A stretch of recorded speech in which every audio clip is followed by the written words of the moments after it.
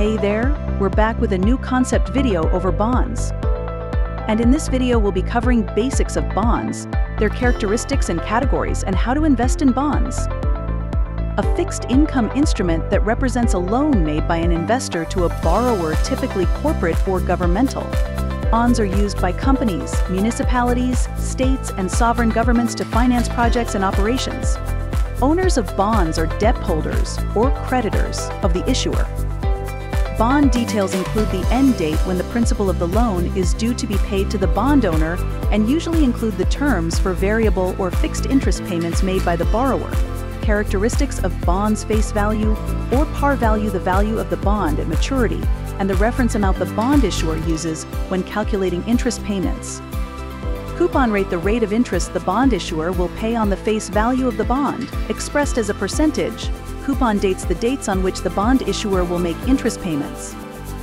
Maturity date: the date on which the bond will mature and the bond issuer will pay the bondholder the face value of the bond. Issue price: the price at which the bond issuer originally sells the bonds. In many cases, bonds are issued at par. Bond categories: there are 4 primary categories of bonds sold in the markets.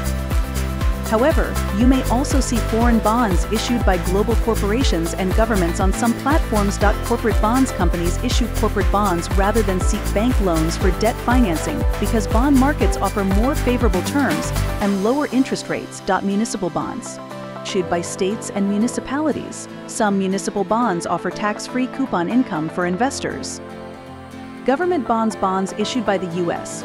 Treasury with a year or less to maturity are called bills. Bonds issued with 10 years to maturity are called notes, and government bonds issued with more than 10 years to maturity are called bonds.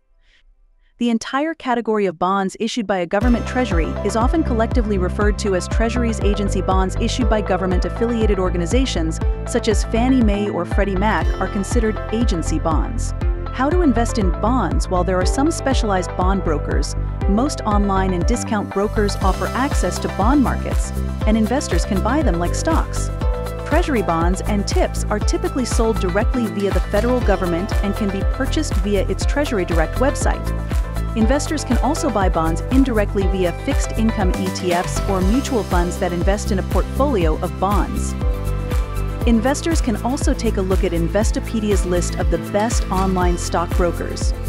Advantages of bonds: receive income through the interest payments, hold the bond to maturity, and get all your principal back profit if you resell the bond at a higher price.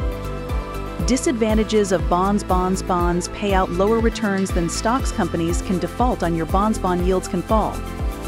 Thank you for watching, and subscribe our channel for more such stuff.